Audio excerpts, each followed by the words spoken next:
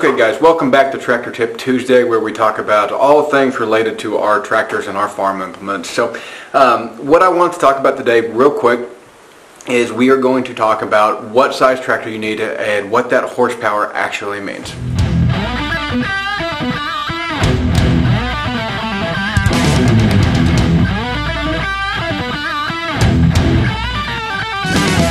Okay, so some people get really hung up on the horsepower of the tractor, whether it's a 25 or 40 or 60 or 150 or whatever it is. People tend to get really hung up on the horsepower of the tractor.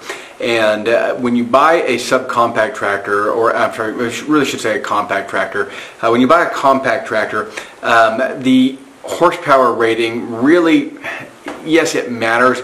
Is it quite as detrimental as people want you to make it out to be? No, not really. It's a lot of it tends to be more of a sales gimmick. Now, there's an obvious power difference between something that's a 40 horsepower tractor versus a 25 horsepower tractor. Nobody's arguing that. But there's practical differences into what this actually comes into play.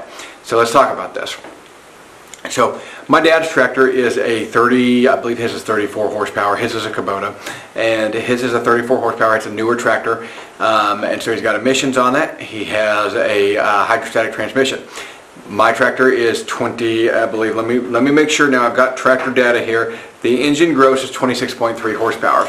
The difference is that my tractor is a gear-driven tractor with no emissions on it, so I don't lose any. I have minimal parasitic loss to my PTO. According to tractor data, I get 21.5 at the PTO.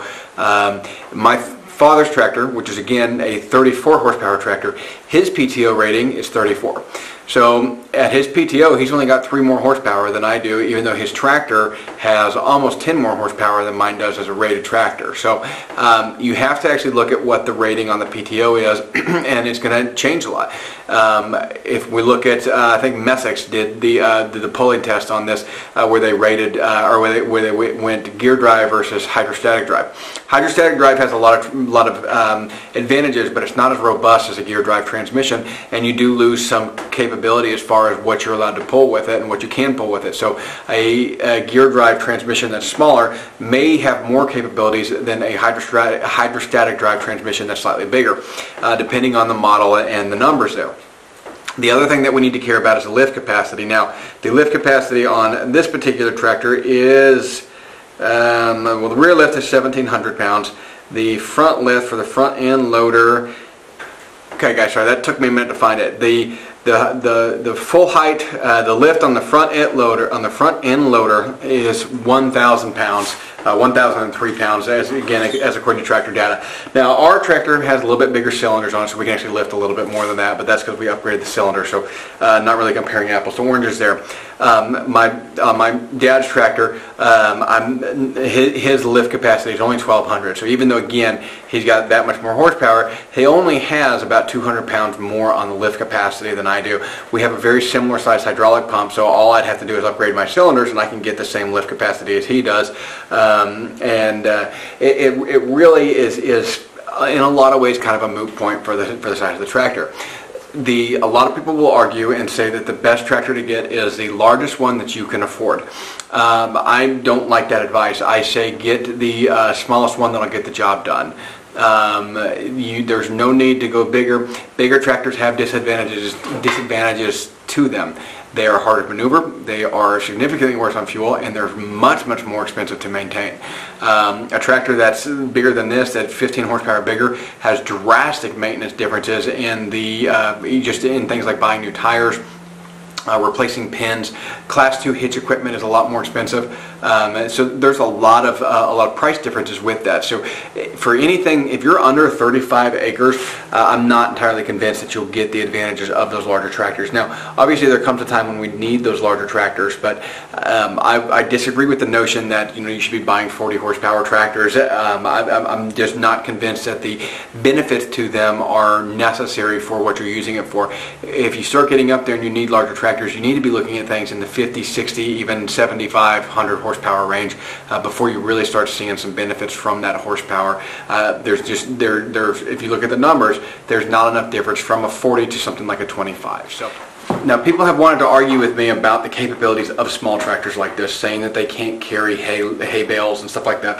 Absolutely false. Now, you may not be able to carry some really massive hay bales. There are ones out there that are really big, but for the most part, most hay bales that you buy locally are going to run between about 750 to 1,000 pounds. And our tractor has been more than capable, even with the factory cylinders, of lifting those 1,000-pound hay bales. And I realize it says the maximum rating is 1,000 pounds at full height, but we've had no problem lifting those hay bales. We do stack them too high. We take them up and down hills, up and down to feed our cows. We put them into hay rings. We put them all over the place, and we have absolutely no problem moving them. We move 100% of our hay with this tractor, and don't have any issues with the capabilities of the loader to do so. So don't listen to people that tell you that you have to have a 60 horsepower tractor. It's just simply not true. A 25 horsepower tractor is fully capable of moving hay bales, and I imagine you could probably go smaller if you were willing to buy 4x4 hay bales or even 4x5. We get five. I think typically ours are 5x5. And we have no problem moving them. And again, we've never come across a hay bale that we can't move. Does that mean that we can move a soaking wet hay bale that's been sitting out in the rain all day long? I do it all the time. We don't have any problems with it. Again, people want to argue with us. The proof is in the pudding, and we've seen it done, and we do it here consistently. You absolutely can move hay bales with a tractor that has a 1,000-pound load rating on the lift. So again, don't get hung up on the horsepower. Okay guys, so that's about all I have for you today. Don't buy too much tractor. Obviously, don't buy too small a tractor. You need to find the sweet spot for your farm and for what your intended use is, but there's no sense in paying a bunch of money for something that you're not going to get the benefits out of. And realize that you absolutely can move hay bales, which is the biggest question people have. Can I move a hay bale? And what size bush hog can I run behind it? Those are the two biggest questions that people have. You can absolutely run a 5 or 6 foot bush hog behind this tractor with no problems at all. So thanks for watching, guys. This is Mackay again with Ironside Ranch. This is our Tractor Tip Tuesday. We will have this coming out every Tuesday, and you might see me in the same clothes for some of them because I'm probably going to shoot them back to back. But anyways, really appreciate y'all watching. Make sure and like and subscribe to the channel if you haven't already done so. Thanks again.